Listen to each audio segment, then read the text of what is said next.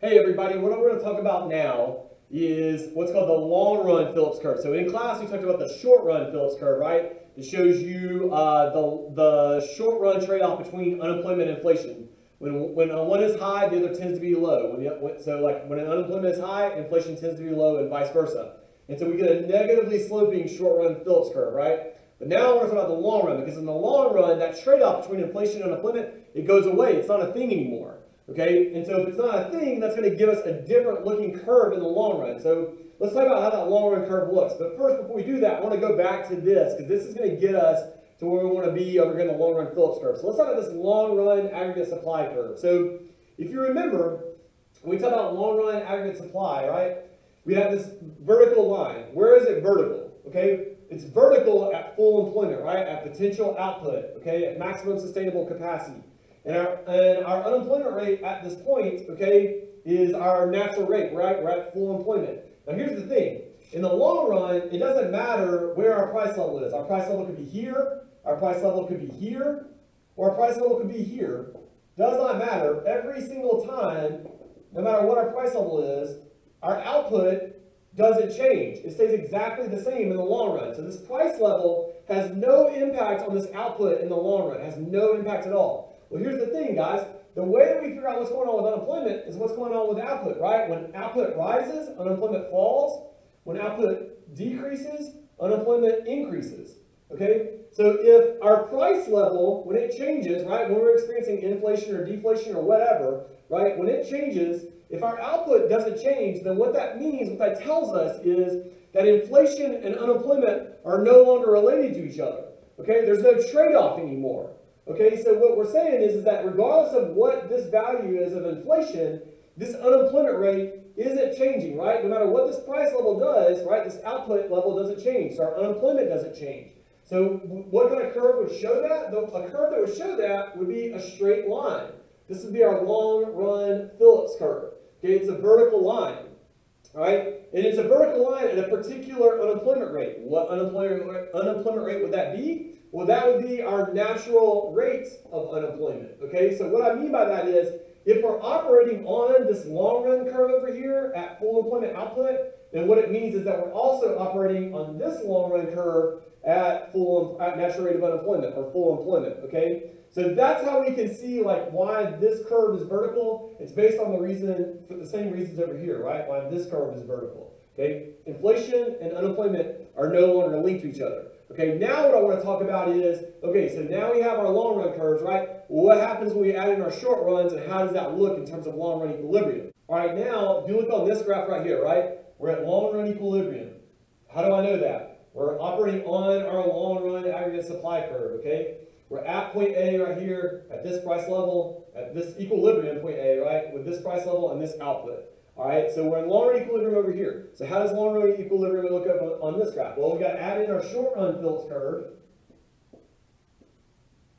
And where the two curves intersect, that's our long run equilibrium, okay? So this point A, and this point A, they correlate the same thing. So like, we're the same situation. So this would be our inflation rate at this equilibrium, and then this is our unemployment rate at this equilibrium over here, right? So now we have this graph, and both of them are showing the same situation. They're just showing us with different variables. And then finally, we can add in this last graph right here, right? This is our production possibilities curve, consumer goods, and then capital goods, okay?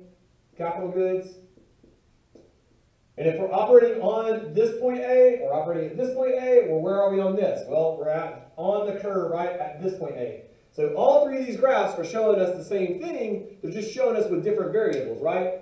Output and price level here, inflation and unemployment here, consumer goods and capital goods here. So the final thing I want to talk about is, all right, so what happens when we get out of long run equilibrium? How does this adjust and how do we see it? Okay, so let's do that now. All right, so now we're at long run equilibrium, right? And let's say something happens. Let's say maybe, let's say our interest rates decrease. Okay, so our interest rates go down. If interest rates decrease, then consumption and investment will rise, and as a result, aggregate demand will rise. So AD would shift to the left, right? And now we're at this equilibrium right here. I'll call that equilibrium point B, okay? At a higher output and a higher price level.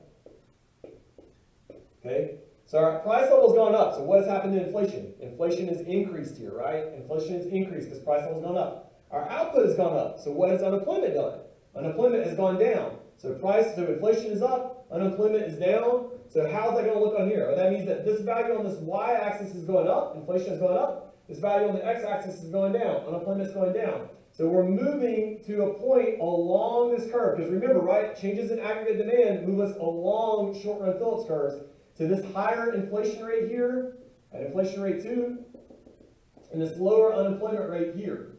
Unemployment 2. So unemployment has gone down, inflation has gone up. Okay, so now what's going to happen? Well, if the government and the Federal Reserve Bank don't do anything and we just allow the economy to fix itself, what's going to happen here? Okay, let's talk about another new kind of topic here that's sort of related to stuff we've done in the past, but it's like a new way to look at it. So over here, what we learned earlier in the year was that, okay, right now inflation is high, right? That means that eventually, as we move to a long-run equilibrium, right, that nominal wages are going to start to rise in the long run. That's going to cause the cost to produce to go up. It's going to force the short-run aggregate supply curve to shift to the left to get to long-run equilibrium. Okay, and that's still the case. But what I want to talk about now is expectations. Okay, expectations about inflation are very important. All right, whenever we make long-term plans, all right, we always think about like what we think inflation is going to be. So here's the thing, guys. When we had long-term plans, we expected inflation to be at a certain rate back here when we were at long-run equilibrium. Well, that inflation rate has now changed. Okay, so it's made us adjust our expectations. And when we adjust our expectations, what do we need to do? Well, we say like, okay, the price level is going up, right? We need to adjust our expectations to a higher inflation rate. So what should we demand? We should demand our nominal wages rise. So that idea of nominal wages rising is still a thing. It's still true. It's still happening like we've always talked about. It's just that we're adding an extra little degree here. It's that the fact that people expectations change about the future, and so they demand higher nominal wages. And so as a result of those higher nominal wages, short-run aggregate supply shifts to the left. And now we have a third equilibrium, equilibrium point C. And at equilibrium point C, price level has risen. Output has fallen back to our maximum sustainable capacity right there, right at full employment output. Okay, so what's going on? Well, when the short-run aggregate supply curve shifts to the left, price level is going up, unemployment is going up. They're both increasing. So what is that going to do? It's going to cause that short-run Phillips curve to shift to the right because inflation and unemployment rates are both rising.